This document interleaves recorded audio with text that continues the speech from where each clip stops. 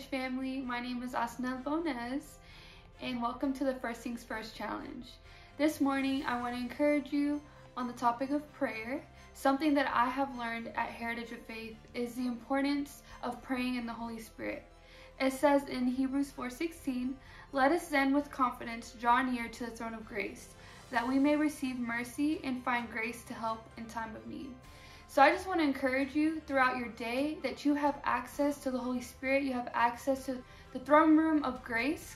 You're able to go in there boldly and confidently. So whatever you may need, whether it be financial, health, relationships, you can ask Him for help, and He is there all the time. The Holy Spirit is your helper. He's your comforter. He's whatever you may need. So I hope you have a great day.